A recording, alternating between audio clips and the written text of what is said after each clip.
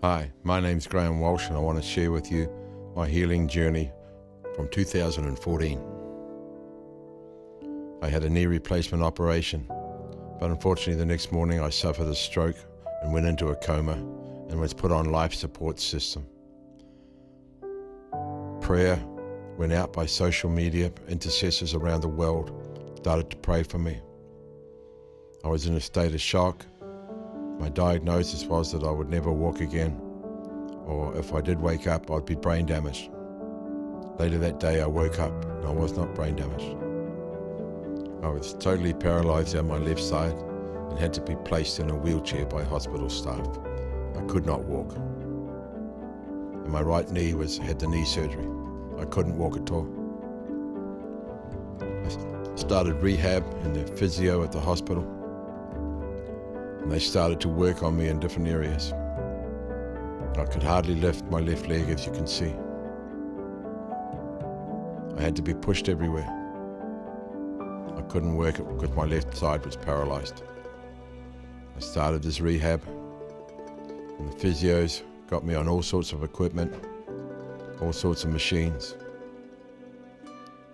Here I am, just pushing myself slowly, starting to get well again. Quite an effort, because my left side wouldn't work at all. I'm standing in a machine here which helped me stand up. And my family, my grandkids came up and helped me and visited me and helped me with my rehab in hospital. And I started to walk again, very slowly, but I did start to walk.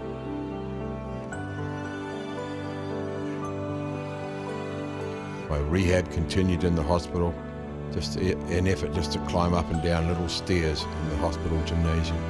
But I started to do it with the help of the Lord and prayer of the saints. I was put on a treadmill and hung by a harness so that I could start to walk again.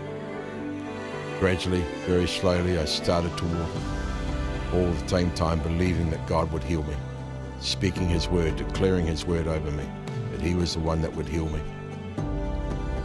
And so I started to walk a tiny bit. It wasn't very good.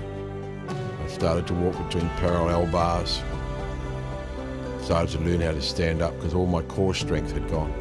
My granddaughter Taylor encouraged me with my exercises to walk again. The doctors said that I'd either be brain damaged and never wake up. But I knew another doctor, Dr. Jesus, the great physician, that had different ideas. I did wake up. I wasn't brain damaged. The prayers of the saints around the world held my arms up like Moses in the middle of the battle when I was tired.